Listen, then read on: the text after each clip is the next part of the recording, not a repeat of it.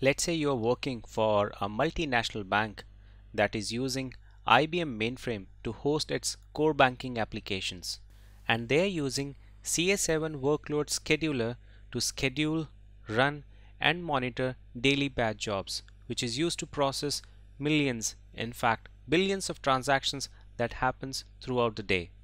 So being an operator, you should know how to use CA7 LQ command to view the status of jobs which is residing in different queues of CA7.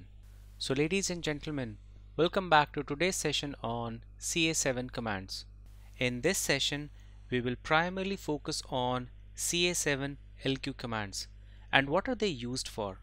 Apart from that, we will also look at different queues which is available in CA7 and how exactly you can use LQ command to view the status of job which is residing in different CA7 queues.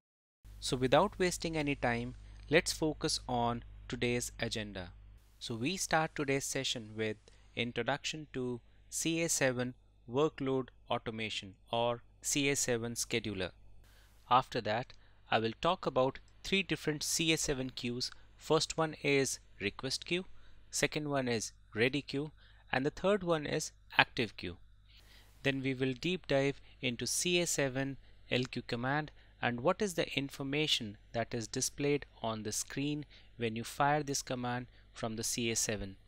And finally, I will end this session with different variants of CA7 LQ commands. So ladies and gentlemen, before I start with today's presentation, I would request you all to do subscribe to our channel because we need your support to grow our channel. And in case if you have already subscribed to our channel, then I would like to say a big thank you for your subscription. So ladies and gentlemen, let's get started with introduction. CA7 is a job scheduling software. It is mostly used by large enterprises that use IBM mainframe as a computing platform. CA7 is generally used to schedule, monitor, and run daily batch job as per predefined plan. So CA7 has the concept of queue and each job has to go through these queue one by one before it is actually submitted for execution.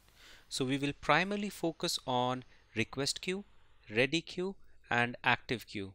So whenever CA7 schedule a job for processing, it places that job in request queue. In the request queue, the jobs will wait until all the requirements are satisfied. When all the requirements are satisfied, they would move to a ready queue. From there, they are submitted to the computer for execution. And when they start running, they will move to a active queue. And remember, none of the job will be submitted until all its requirements have been satisfied either manually or automatically. Now, in order to view the status of job which is residing in these queues, you need to know the CA7 LQ command. So now let's look at the definition and what are the different variants of CA7 LQ command. So finally, the CA7 LQ command lists information about the job from the request queue, ready queue, and active queue. In fact, it is extremely helpful in determining the queue in which a job is currently residing. The syntax of CA7 LQ command is pretty simple and straightforward. You only need to type LQ followed by a couple of different parameters on CA7 screen and hit enter.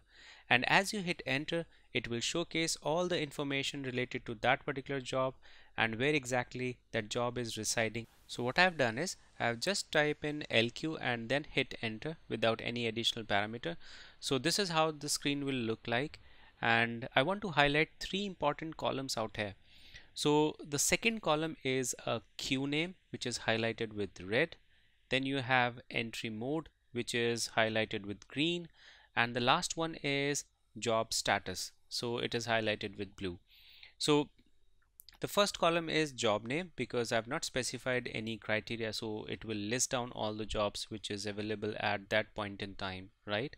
So if you just see the second column, that's a queue name. So REQ is used for request queue, RDY is used for ready queue, and ACT is used for active queue. So if you look at job Y, it is right now in ready queue, it's waiting. Then you have a job that is M123, it's right now in ready queue, so it is about to be submitted. Then you have a next job that is FYW883, so it is in active queue, so that means it is executing. Next important column is entry mode, and this column showcases how the mainframe job get into this respective queue.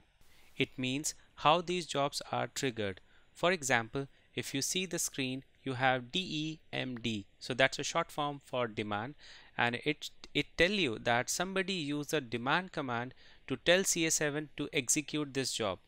And similarly, you have auto that showcase that this job is either triggered by any other job, or it could be a dataset trigger job. The last column is job status, and it is generally used to provide the current status of the job.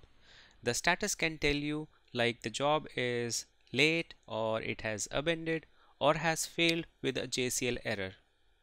Now let's move on to the next section where we'll look at different formats of CA7 LQ command. So instead of listing all of the jobs in the 3 queue, you can very well narrow down the results to a specific queue, or to a specific job status, or to a job based on your requirement. So the first variant is LQ, ST equals to late. This command lists only late jobs. Next variant is LQ, ST equals to RSTR. This command lists all jobs that require a restart. Now next 3 commands are very helpful if you want to print the status of individual queue. So first one is LREQ. This will list the jobs in the request queue.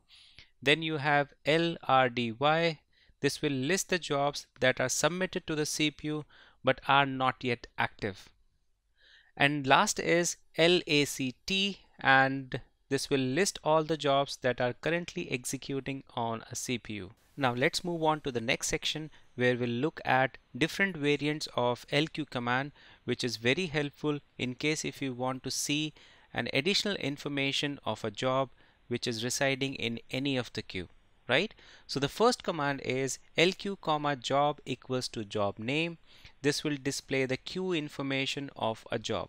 The next variant of LQ command, which is very helpful in listing the satisfied and unsatisfied requirement of a job. So it is LQ, job equals to job name, list equals to RQMT. So this will going to list the satisfied and unsatisfied requirement of a specific job, and the satisfied requirement will going to have X in front of them, and unsatisfied one are without the X. Now the next variant is LQ, job equals to job name, list equals to Q. This command shows that the JCL comes from the override library. When a job ends successfully, its queue records move into the prior run queue.